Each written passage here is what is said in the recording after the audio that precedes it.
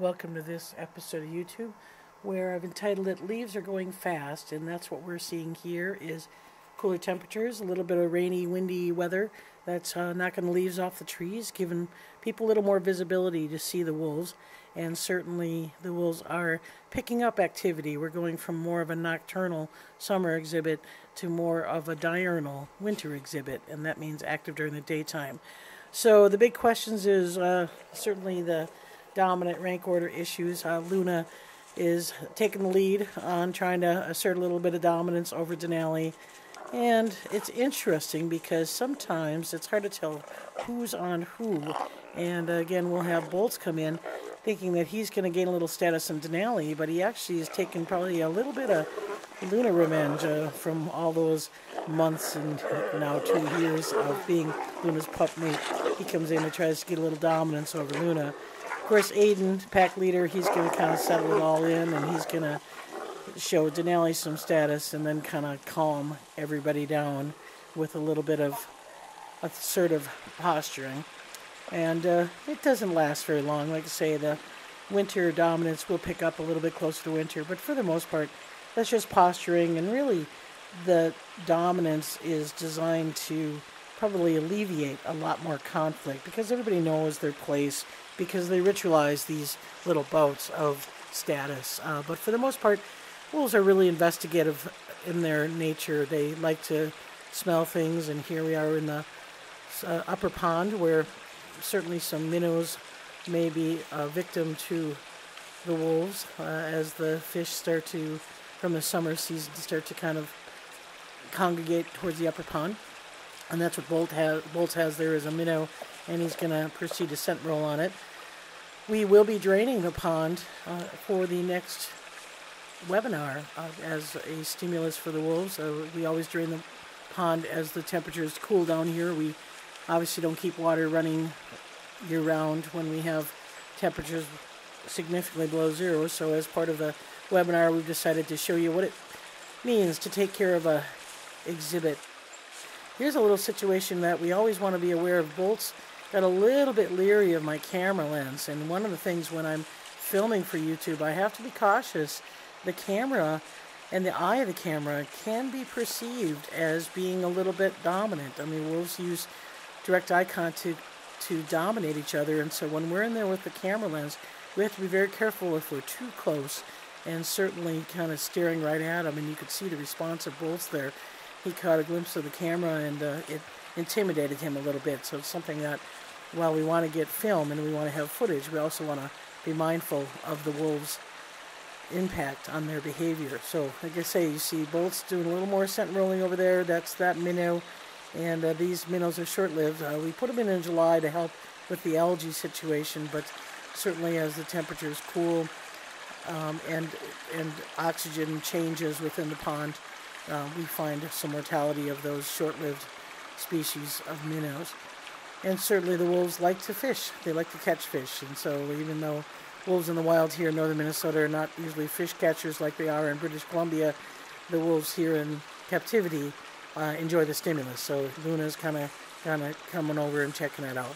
So it's a good distraction. It keeps them, again, focused on something other than each other. But for the most part, we're having some really relaxing days, and sunny days are good. And the other thing I'm going to be doing for the webinar is also put their first winter straw or winter cover hay into the exhibit. They love that. And lying in the sun on a warm bed of straw or warm bed of hay is one of the best things that they seem to enjoy in the fall. So Grizzer, he's got his own kind of comfortable places to lie down here. He is kind of digs some little holes with really interesting formations of roots and logs around them that gives him a little bit of, like almost like an armrest, and makes a little place for him to rest. And one thing, he has not been on camera as much on the webcams because he's been kind of focused towards the front of the exhibit, and I'm not sure why that is. There's certainly some things going on in the front of the exhibit that's causing him to be focused there. We have been bringing Tina up, and Tina is, again, my grandson's dog, and is socialized to Grizzer through the fence, and so Grizzer a lot of times lies down on the edge where Tina's going to be, and that's going to be his focus to keep him towards the front. Tina like I say, is not Oscar. Oscar was a dog that raised Luna and Bolt, but Tina is a good distraction, and Grizzer most of the time rolls over her for her. Sometimes just kind of rolls his eyes at her because she's a dog with no tail who's kind of a little bit of a interesting distraction. I would just put it that way, and certainly keeps him focused.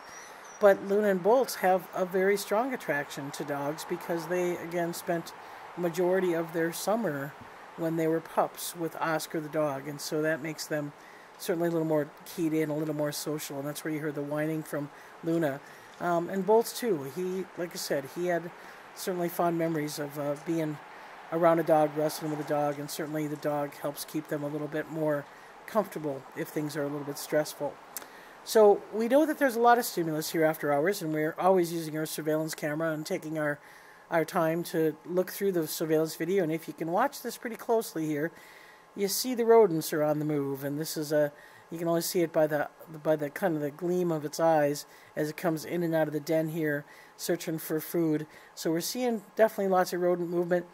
And Grizzer didn't see this as well, because if you see in this clip, Grizzer on the far right is going to come out of a hole underneath the pond. He has widened out shadows underground den and has been using that as a place to sleep. So we know that ravens also are active throughout the exhibit, and you're going to start seeing a lot more of them on the exhibit camera as the fall approaches into winter, and Grizzer will chase ravens just like Luna has taken on a raven chasing activity. So it's always good for us to look at the surveillance camera.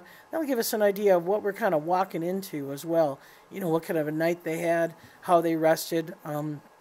Here's Grizzer showing a curl rest, and this is one of those cooler days when it was raining, and so body temp wise he's probably a little bit cooler, and so he's going to do the classic rest, which is walk in a circle. And that's an actual instinctual behavior. They theorize that is a bedding behavior, meaning walking in a circle, they're patting down the grass to be able to to lie down. Grizzer obviously, you know, has a wood chip bed. He doesn't necessarily need to pack it down, but it's still an instinctual behavior to rest. And so the curl rest tells us that he's got his tail kind of covering, and he's curled up where his belly is protected, and that tells us that he's probably a little bit cool. And the nice thing about surveillance is we can see how long he sleeps, and sometimes he'll have long bouts where 6 or 7 or 8 hours of continuous sleep, where he might move a little bit and rearrange himself and then get up and move. So it's nice for us to be able to have the surveillance cameras, and we can also identify if there's anything that's stressing him out. In this clip here, you're going to see a series of yawning, facial licking, and even self-grooming that is not necessarily a positive thing. As I said before, we've had some wild wolves that are kind of in the backyard, and this licking, yawning, kind of a little bit anxious behavior certainly tells us that he may be a little bit stressed because of a visitor in the backyard, or it's hard to say. But the nice thing about our surveillance cameras is that we have the opportunity to go look at the other pack. We have 5 surveillance cameras here, and we have the ability to go look at the other pack and see if they had any response to anything, and that'll often help us to decipher where the source of the stress might be, or you know, what may have occurred. And like I said, when we go in for wolf care, we definitely want to know if he had a stressful night, because that could impact how he interacts with us. So that's kind of the background of the exhibit. Like I said, as we're seeing less leaves, more opportunity to see wolves. And this is the surveillance camera, which is also the webcam on the east side enclosures. And so hopefully, if you're a late night viewer, or on the opposite end of the world where you may be viewing in the middle of the day, you may see Grizzer active or resting there. So that's it until we see you next week. This is Aiden doing an ambush on Luna. As I said, the webinar is going to be October 28th at 5 p.m. Central Time. If you're interested in watching the wolves be a little stimulated by some maintenance activities for the winter, it should be a good time. Certainly, we welcome everyone to join us. It is posted on our website under programs. You can find us, Wolves to the Web. And again, all you need is a computer and the ability to have some speakers to hear some audio. We usually have quite a bit of vocalization and activity going on. So if you have any questions, let us know. Thank you and have a good week.